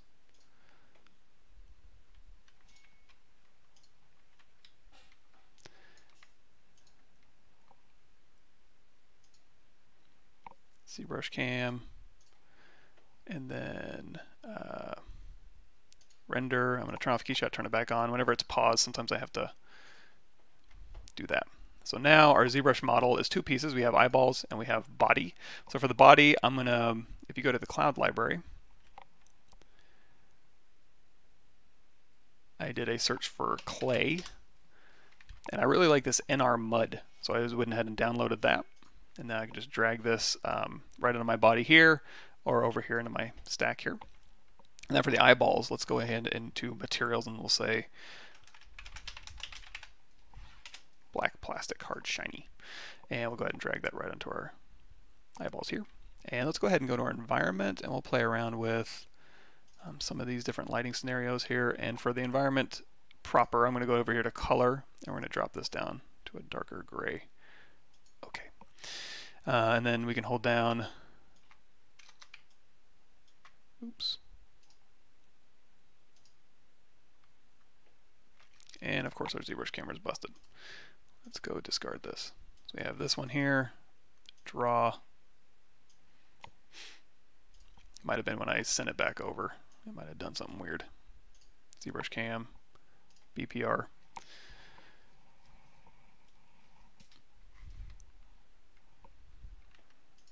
ZBrush camera lock. There we go. Sorry about that. And our scene here. Yep, so those are two models here. Material, mud.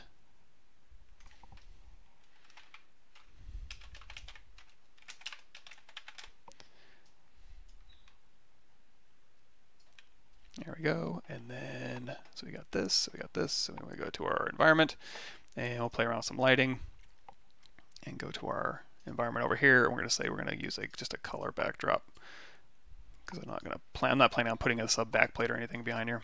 And then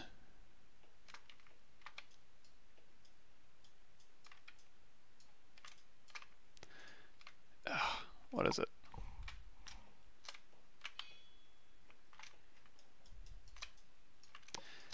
I'm so used to painter controls. Go to environment here and rotation. Control, left click is our rotation. So you can go through here and now we can rotate this environment and see if there's any lighting we kind of want to start with. Now if you want to do some like kind of semi-moody lighting, you can use your lighting environment to kind of do some nice ambient lighting, but you can also go into hold on, edit, preferences, hotkeys. Oops, Maya, yes, there we go. You can do some basic lighting like this, and then you can go in here and you can say, let's drop that brightness down, because again, we're just using this lighting for like some ambient lighting and maybe some reflection work. And then we can go in here and we can say create, so edit, add geometry, plane. And then it's going to be able to be moved. And while you're moving it around, you can also go in here to material, area light, and just drag that on there. And for this area light, I'm going to switch this over to watts, and we're going to say just 200 for now. So we kind of go through and use this as supplementary lighting. And you can use all sorts of different lighting models in here. Boy, that is killer. 60 watt bulb. Oh, and then also we can go through here and you can turn on scale. So you can go ahead and scale this out here. Kind of fade that off just a bit. And if you don't want this visible to your camera, just double click it and say not visible to camera. So you can still move it around. It just won't be in the way of the camera once you go to start lighting this around. So you can add as many of these as you want. That'll work here. And I'll say OK. And then we'll go back here to our camera, and we have our ZBrush camera.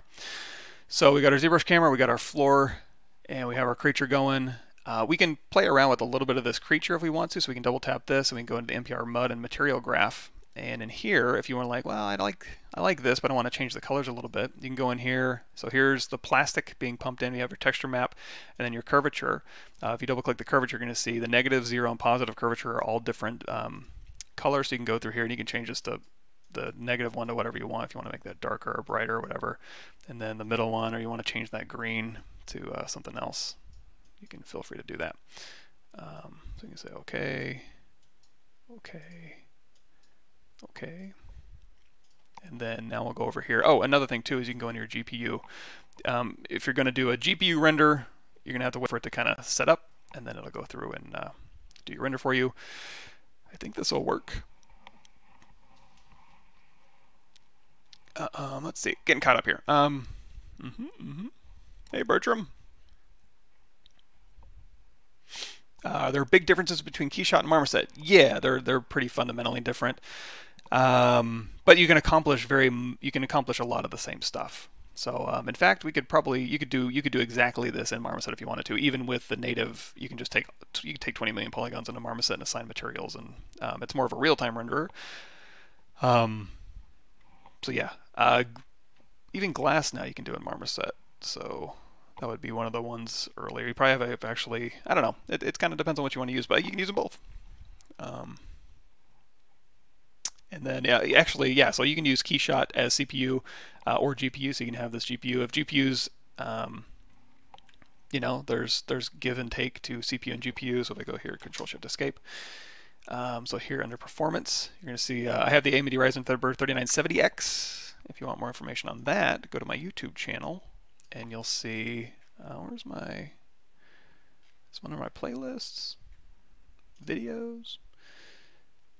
There should be a workstation video. Here's all the new stuff that's coming soon. I got some tag work to do and an intro video to make, but we're getting there. And then over here, hardware, full playlist, and then you guys can check out this update here. And I talk a little bit about all that stuff. So there's that. And then over in the GPU, we're using the NVIDIA GeForce RTX 2080 Ti. And if you want to see, occasionally you'll see it working and not really see where it's really hitting you. Changing this to CUDA, you're going to see now we're at 100%. So that's really what's using a bunch of your GPU resources right now. Which overall, the CUDA cores, I guess, are only making up about 22% of your GPU. But those are the cores that are kind of chugging along. So yeah, so now we can go through here. Let me go to my camera, free camera. So here's the GPU render. Boop, boop, boop. And then here we turn off GPU. And now we're on the CPU camera. Now, of course, I'm only using 88% of my CPU. So you're going to see it's not going to max out at 100% just while we're streaming and stuff. But, I mean, in this particular instance, it's pretty fast. So we've got this here, and we've got our creature, and we're ready to go and start making it look a little bit better than this. So what we're going to do is we're going to go up here to Render. And 1920 by 1080, actually, I'm going to keep this the same as this one. Document is 1250 by 953. That'll work. Say 1250 by 953. And then we're going to render. You can do render passes if you want to. I'm just going to hit render.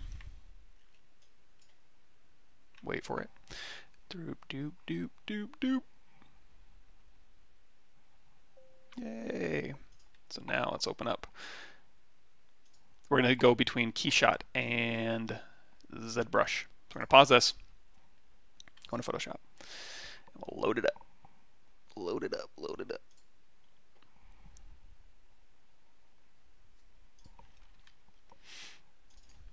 Go in here, go into my renderings. Untitled 7. So here we go. And let's go ahead and just right below here, say fill this with a nice sooty gray. And I can go ahead and match this a little bit, I suppose.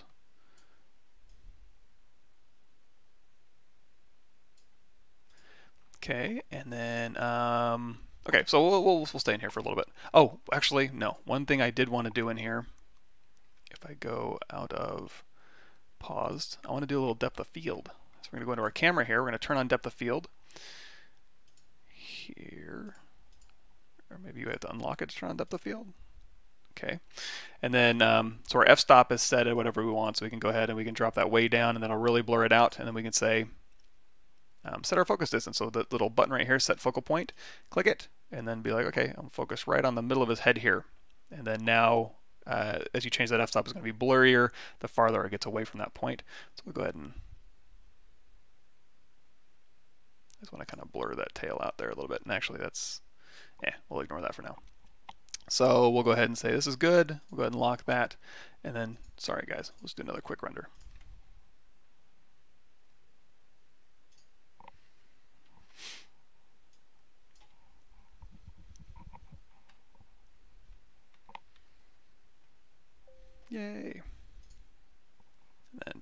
Photoshop.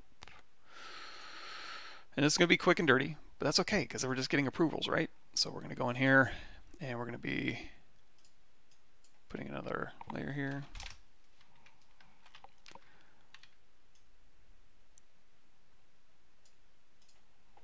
And then, so now we have this. We can save this. We can have this in alpha, and also when we're doing our renders in here, we can also use this as a mask as well. So our shaded and our depth and our AO passes, we can actually, you know what, let's do that. Let's go over here. We have shadow, ambient occlusion. Let's go ahead and hit BPR. Oh, shoot.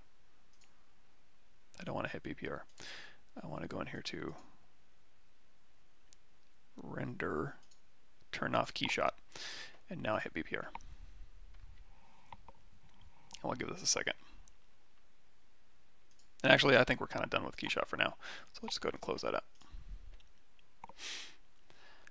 So, oh, you probably wanted to save too. So once we have this, now we have our composite and our shaded and our depth. And what I'm really interested in is, you know, maybe this depth pass. So we'll go ahead and say,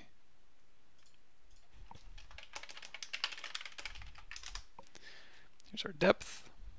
Here's our AO, that might be fun to play with. Here's our mask. If we were doing subsurface scattering, we could do that. That might be interesting to play with too. So we'll go ahead and we'll turn everything off except for subsurface scattering. We'll do another render. There we go. And then there's our SSS.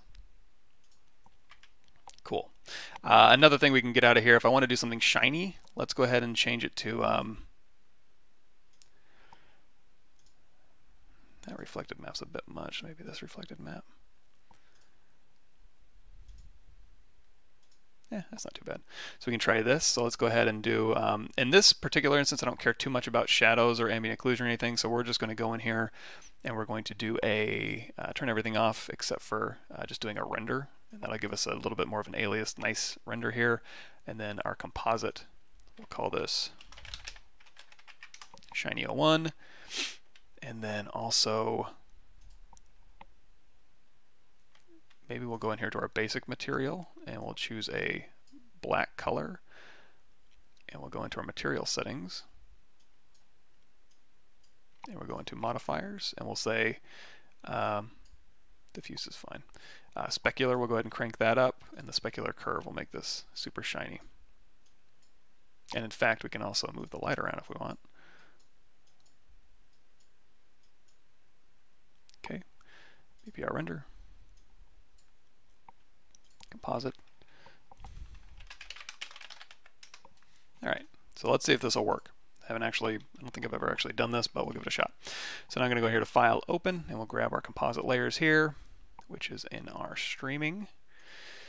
Speed Creature 01 here and here. So, for example, if we have this AO map, we can go back in here, and you could render out the AO map. We can say multiply. Look at that, matches up. And then you can go in here to hue saturation, link the AO map here, link the hue saturation to the AO map, and we can go ahead and start labeling our stuff, I suppose. And also save often.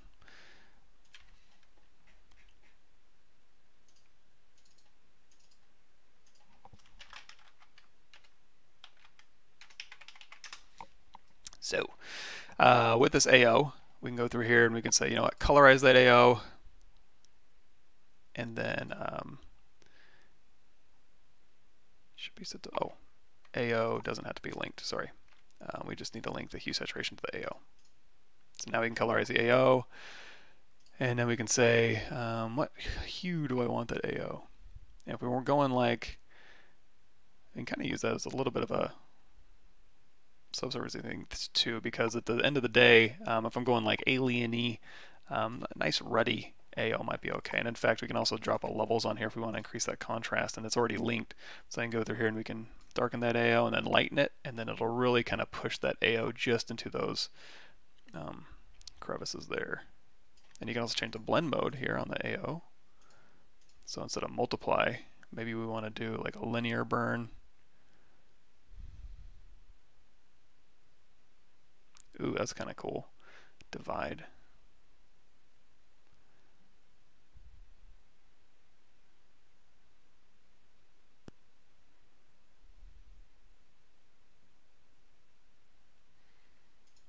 And And then we go in here to AO, and we can say, just give me a mask there, and then we can go through here, and we can say, okay, we're at 50 and 50.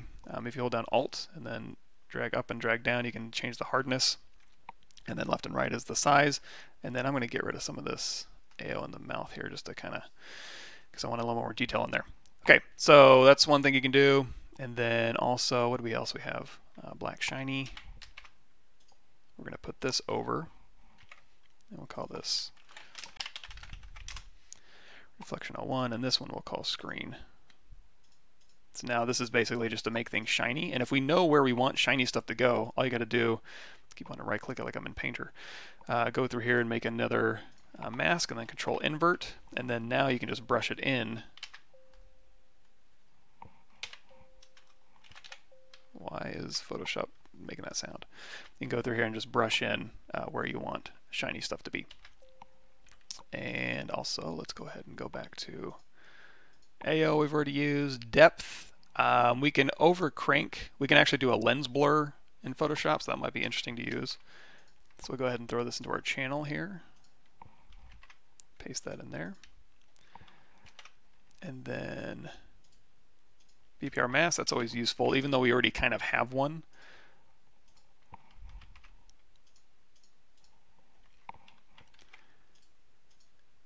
And then SSS, I guess we can see how that'll do for us. Not positive what. Throw then alpha 3. And then shiny. Here's another shiny. So we can try these different shinies out. Let's see if we get anything out of that. So this one here.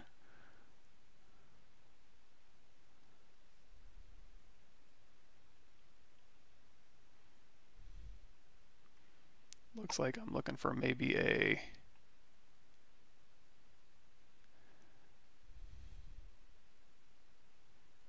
soft light maybe. And we'll add another here. Control Inverse. Brush.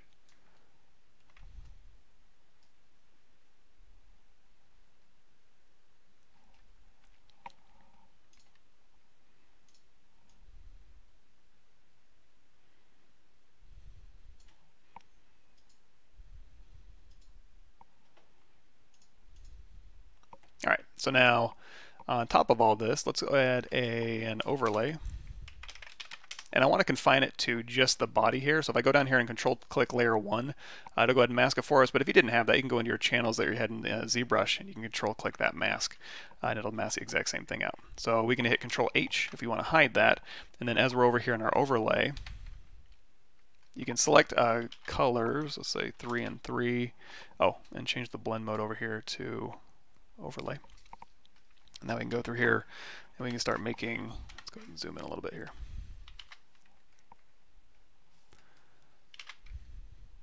A little bit different stuff. So I'm going to go through here and I'm going to get this mouth. I'm just basically where the blood is going to pool. And you know, it can be green blooded, doesn't have to be red blooded, but I'm just kind of trying to message a particular vibe with this. So I'm going to go ahead and stick with a really gross kind of red, and even in the eyeballs here, and in the crevices here. Oh man, keep wanting to use painter controls while I'm doing this. Even maybe on the underside of this arm, let's go to Shift 2 and 2, have pin pressure on, and we can go through here and I can kind of start making this a little bit ready. Now on the underside here, I can also go through here and maybe start doing maybe a little lighter, drier kind of color in here. And on the back side here, maybe we go to a crustier, darker green.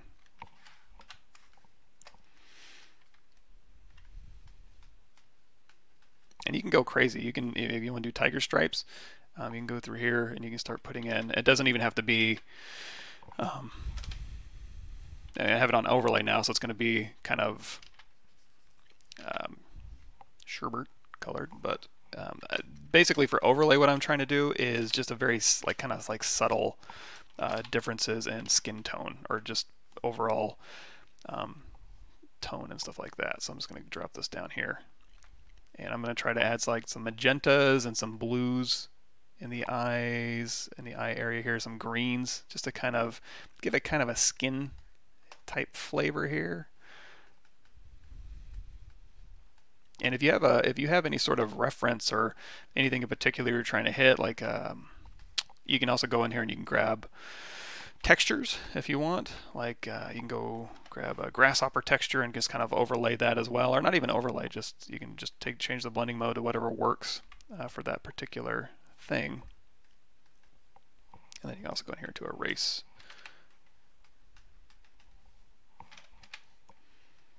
Again, just trying to break up this face a little bit here. And then, like I was saying, possibly over here on the back, we could give this a little more praying mantis kind of feel maybe. So we'll just introduce a little more green. This kind of reminds me of, you guys know Carlos Huente? He's got this kind of stuff. It's reminiscent of that.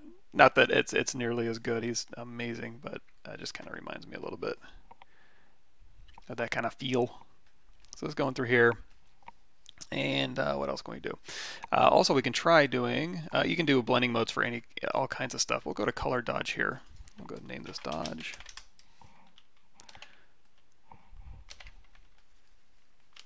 And this we can kind of use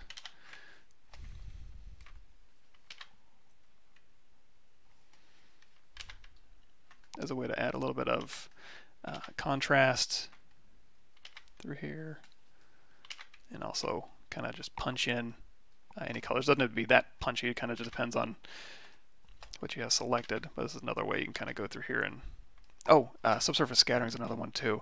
So go in here to channels, and we were talking about using the subsurface scattering. We can control tap subsurface scattering and then go back here, or we can stay in the channel, I suppose, hold down control alt.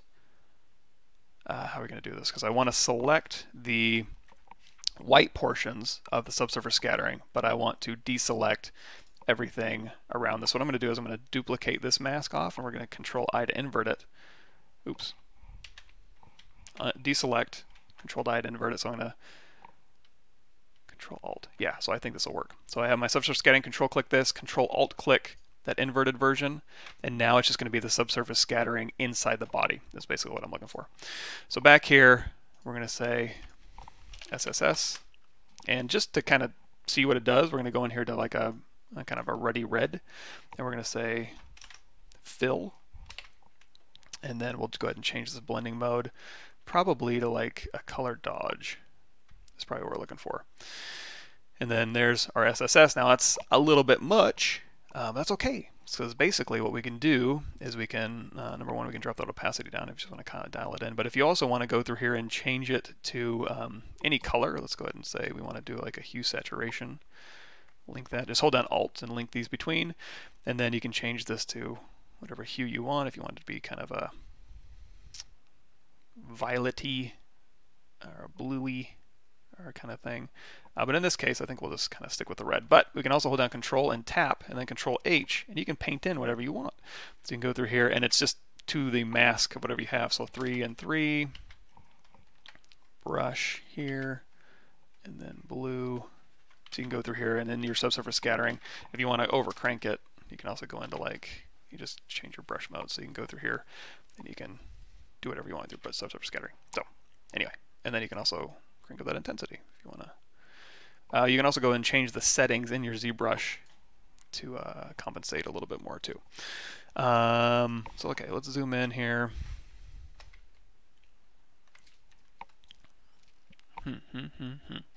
Also, if you just want to paint on it, if you just want to put a new normal layer on here, then you can say, you know what, I want to just go white, and I want to just kind of over crank some of these highlights. We'll go 6 and 6. And then along here, brush, opacity.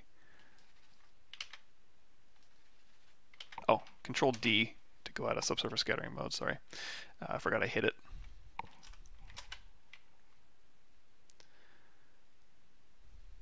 Pop these highlights in the eye a little bit more. Maybe down the mouth. We'll go through here and just kind of, again, just kind of over crank that wetness.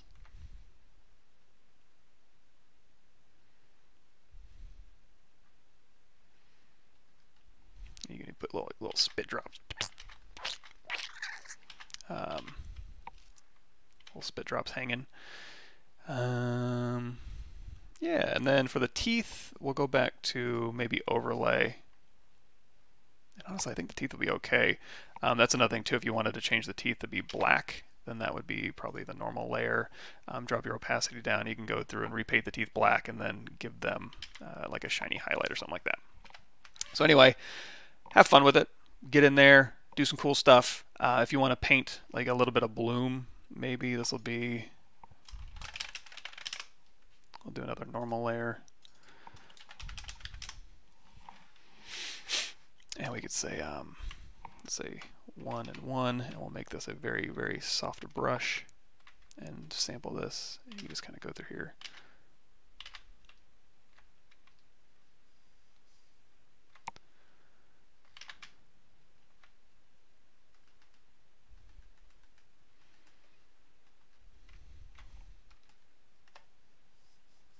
See where it might get a little bit bloomy, where you want to kind of just dumb out some of that detail and bloom it a bit. And then also, okay, here's another thing too. So we can go through here and we'll make overall corrections. We can do it just on the body as well, but let's go ahead and do a lens blur. So I'm going to do Control A, Control Shift C, and then Control V right at the top of the stack here. And then if we go into channels, you're going to see our depth pass is in alpha 1. So we can go in here. We already have focal depth built into our render. We did that through Keyshot, but you can also go in here to filter, blur, lens blur, and as long as you load up that alpha 01, you can go through here and you can actually continue to refine that. You can actually go through here and you can blur out everything, but we'll go ahead and stick with that same point we had in Keyshot, and then we can go through and you can dial in if you want a little bit more lens blur. You can add that in Photoshop if you'd like, but I think there we go. I guess I can't click and drag these. That's fine. Another thing you can do is you can go in here, and these are a little bit more destructive. You can go in here to the dodge and burn tool, and again I'm going to just isolate it to just our body here, and then Control H.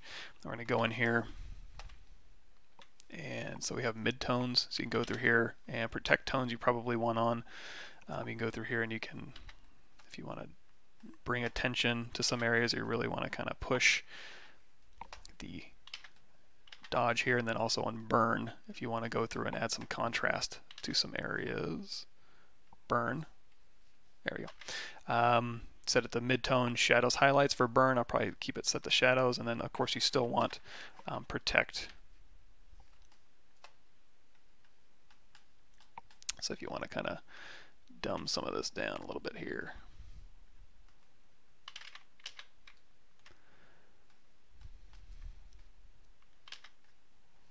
All right, so we have this, and is there anything else we would want to do? Oh, I think that'll work. So let's go ahead and save it. And there you go. Cool, catching up here. Any good compositing tutorials out there? Let me think. Off the top of my head, I can't think of any. However, another thing you can do in ZBrush is when you go over here to Z plugin, there is a ZBrush to Photoshop, and you can use this. You can actually click. Oh, I think you used to be able to click this, and it would go to instructions on how this works. But you can do send to Photoshop CC, and it'll go through and render out a bunch of layers for you. Might make it a little bit easier for you to composite. We kind of did it the brute force manual way. Raf Grassetti and Liramil. Cool, perfect. And so yeah, so there we go. So now we have that. We got it saved. Let's go ahead and we got Keyshot closed. And then oh good. And we're only we're about done. Well, that was fun. So go check out. Let me link this right here. The Creature Pack. You have 16 days left to get it if you want it. But again, like I mentioned, all of the profits are going to go to the CFA in Australia for the firefighting stuff. So if you're down for it and you want to make some cool creatures, definitely check that out. And again, it's super easy to use. Let me go ahead and close out of Photoshop here. Super easy to use, and like I said before, you can organize them so they can have like, I want all my reptile-y stuff or my goopy Pavlovich weirdo stuff in one brush, and then, oh, you know what, I want to have a little bit more of a field day, or maybe a little more happy accidents, in which case this is where I would probably leave it as is. You know, so you can have two versions of it if you want, or you can just leave it alone. So here's a creature stuff here. So like I said, armored predator here. If we go in here and we're like, the only bad thing about keeping similar stuff together is you could end up just making the same creature over and over again. So I could just recreate the same creature I did when I made the brush, which would be kind of dumb. So, you know, you just want to be careful of that. You know, you don't want to just recreate the same creature over and over again. You want to have some happy accidents. So, but just to kind of show you, like for example, and then the tail here, and then the tongue even. Yeah, so this is the kind of thing where, oh hey, I made a creature that I already had. You know, that's not great.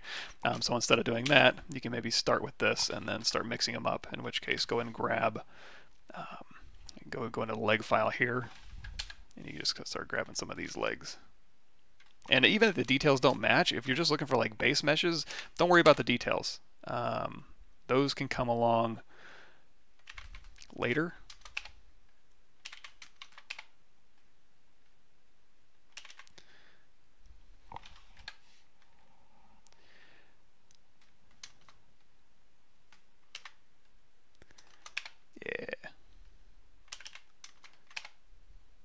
And for stuff with holes in them, like I said, you can use your mesh fusion, or temporarily you can just go ahead and like say split mass points here, and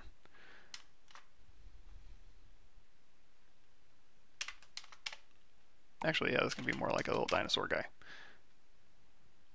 a little Tyrannosaurus. And we'll go into the heads here.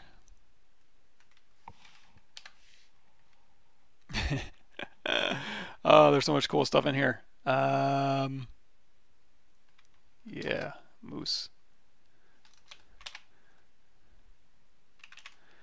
There you go. And then if you just want to kind of play around with this, this is where I would go, okay, let's merge everything together.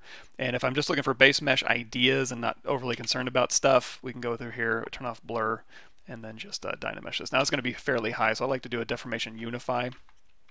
And then there we go. So we can kind of go through here and dynamesh everything together, and then go through here and just start sculpting. So we go through here and align cursor to surface, and kind of start sculpting this stuff up. And you know what, we got to have a tail. So brush. Let's go to, is it miscellaneous maybe?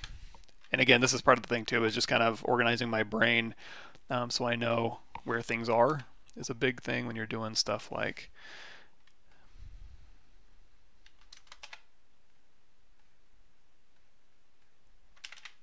little butt beak. Bam.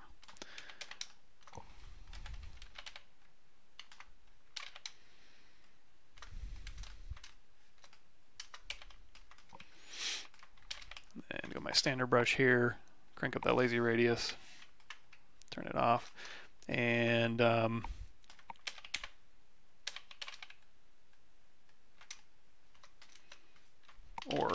you know what, let's make this, you can make this the eyeball. So if you wanted to make, put some eyeball stuff in here, go in here, brush, BI, insert,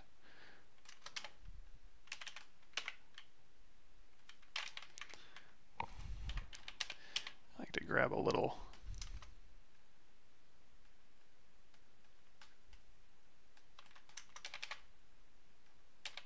and you can even steal pieces from what you're currently working on. So we can hold the Control Shift and grab these ears, and we can say split hidden, and then we can just move these ears wherever we want them, merge it down, Control drag, there we go.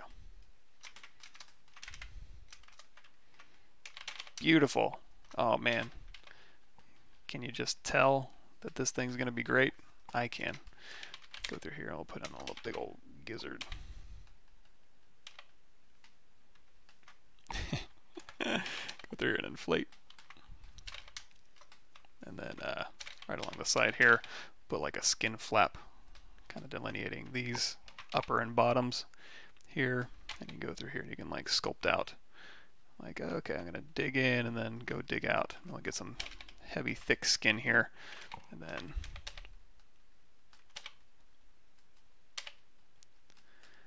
put some veins on the side. Those are always fun.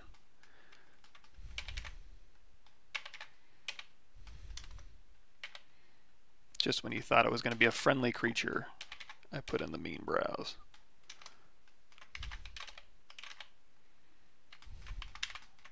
Anyway, have fun with it. Have a good day. Thanks everybody for showing up. Thanks. And God, I'll see you guys Tuesday morning of February, early February. January, February the 4th and the 6th. So February the 4th I'll be streaming on Pixelogic's channel, and then the 6th I'll stream on my channel. And hopefully I'll have some new stuff for you, updated videos and stuff. I got some videos in the queue, so we can get through that a little bit. So anyway, cool. Thanks everybody, and glad my audio is working much better than it was. And see you guys next time.